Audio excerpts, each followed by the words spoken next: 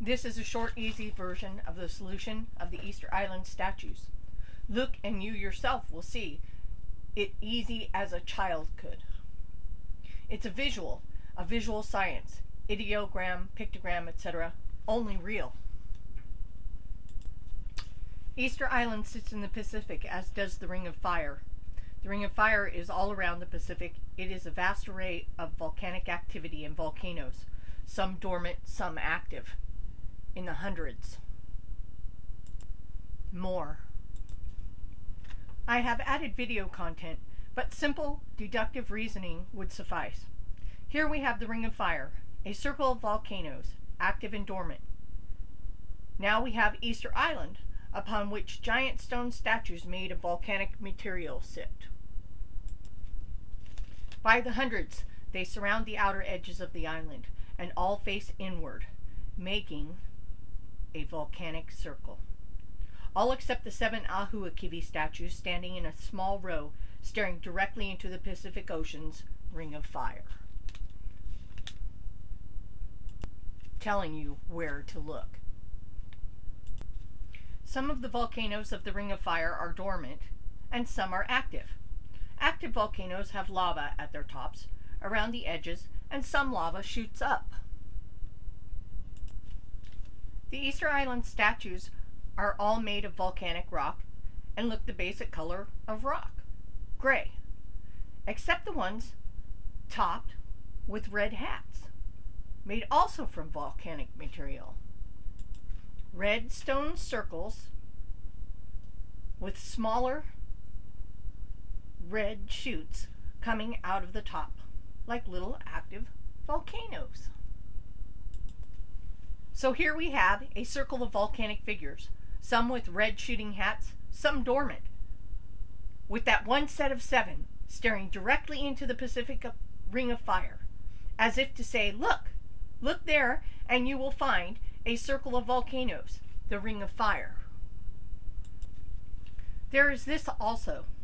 Ancient civilizations used hieroglyphs in speech, obviously Egypt, but others as well. Hieroglyphs, pictograms of the Rebus principle, ideograms, basically using a visual to convey a message. Rapa Nui, Easter Island, is the only island in all of the Pacific where ancient hieroglyphs were found. So basically, in their own language, written in stone, is a message that tells us to look to that ocean to find the Ring of Fire, a giant volcanology pictogram, just like the one we found in Egypt and put in our other video, All the Details. Giza Pyramid was once a giant volcanic structure, coated in reflectivity, making it volcanic mirror. Volcanic mirror is a science of volcanology, where a supervolcano creates a reflective vapor shield in the stratosphere, surrounding Earth and dropping its temperatures. Thus, with both of these wonders of the world, we have a giant science volcanology pictograms, where the visual itself is also the exact science and the answer. These are not simply theories. They are exact in connecting sciences of volcanology to the languages used, and easily translated by the simple visuals into any country's volcanology, since the visual is the answer as well as the science.